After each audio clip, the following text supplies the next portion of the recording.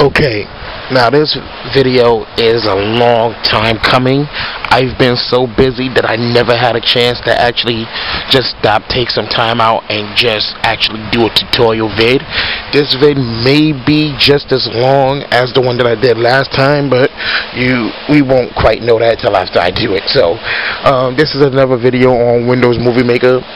I remember about maybe 6 months ago, ECW Paul had asked me about how to keep the Windows Movie Maker from crashing when he's doing his videos, because he like me likes to use a lot of effects. And basically when you use a lot of effects at one time but you don't have the memory for it, let's say you have real low RAM, like you don't have like 1 gig DDR RAM, you just have like 256 or something, that shit's gonna crash when you use a lot of effects. One of the main reasons why it crashes is because the screen, believe it or not, the screen is actually connected to how the computer works. Normally the bigger the screen, the more stuff it can handle. The smaller the screen, the worse off you are. So I have like a 19-inch screen, right? But I still notice when I use a lot of effects, it tends to start getting ready to crash. One of the things that I did to keep it from crashing as often was I shrunk the screen in Windows Movie Maker down. You know, the preview screen? I shrunk that down, and I shrunk it down as small as I could. So that helped, but it still had a tendency of crashing. So what I then proceeded to do was, if I remember correctly, I paused it. I paused the entire thing. I didn't let it play back any longer. I paused it, and I went and published it. I published the clips that I already had done. And then when I published them and played them back, they played back, and I got to see my end result. And I just had to make a decision on whether I wanted to keep it or not. So what we're just going to go through today is basically certain ways to keep your system from crashing when you're using Windows Movie Maker. The best and most obvious way to keep it from crashing is to just make sure you have a lot of memory to use when you're editing your videos, which means you cannot have any other programs running. I really do recommend you not having any programs that's not necessary to run Windows Vista on at all. So that means if you have AIM, cut the AIM off. Skype, cut the Skype off. Some type of video program, video watcher program, cut that off. Anything that's not necessary to be on, cut it off, including Internet Explorer or Firefox. Any extra programs that's on eats up the memory along with the Windows Movie Maker. Also, just so you know, people, if you're like me and you like to try to hack things, and you have a hacked version of Windows Movie Maker that you may have created using WindowsMovieMakers.net, let me remind you that since these is all user-created programs, they have a very high tendency of crashing your computer if they're not completely compatible. So just be very careful on that aspect too. If you notice, you'll see I have a lot more effects than what you would normally see on any other Windows Movie Maker program on Vista or XP, and I wouldn't have these without have some type of hacked version of it. Basically user created stuff. So let's continue. First, like I said, make sure you have a lot of free memory to use for it. Also, if you're like me also, and you like to download a lot of things, then you have another problem. Because if you don't have a good amount of hard disk space on your computer too, it tends to also crash, because there's nothing.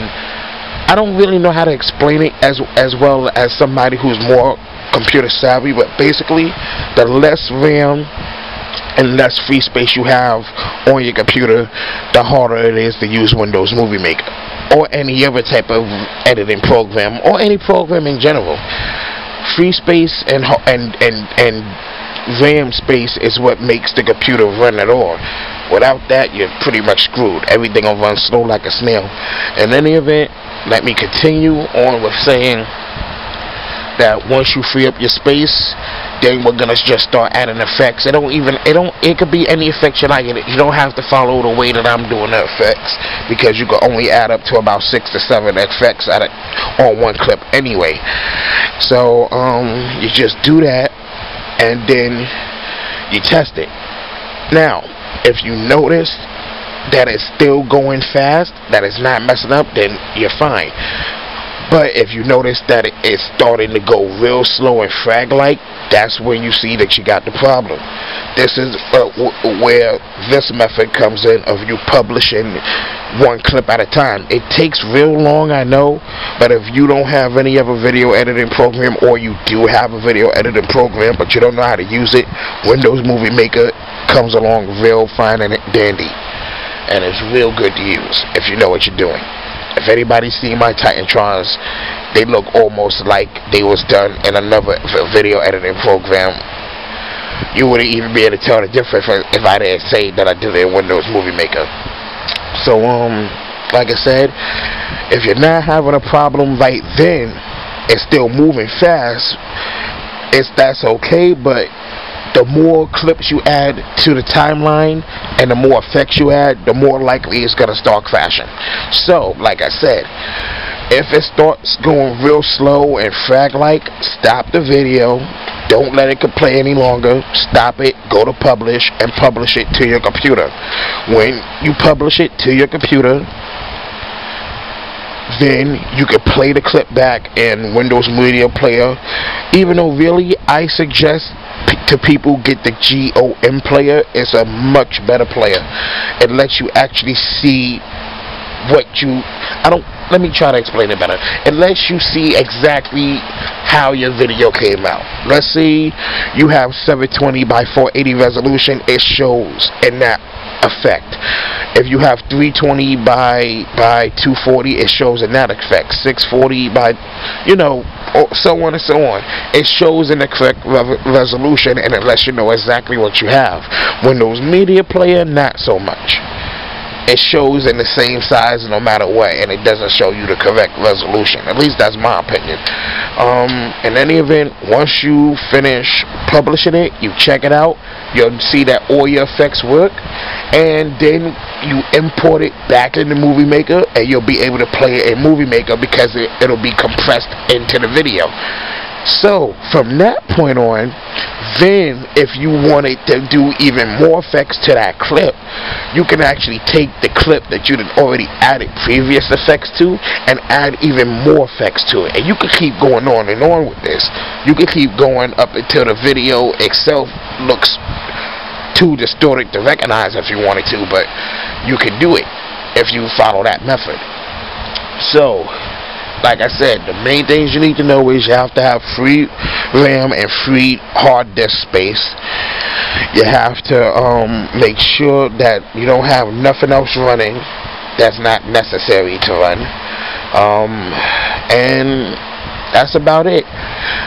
Oh, and shrink the video size within the preview window of your Windows Movie Maker. That's about it. If anything else happens that you need to know about, just tell me and I'll see if I can help you.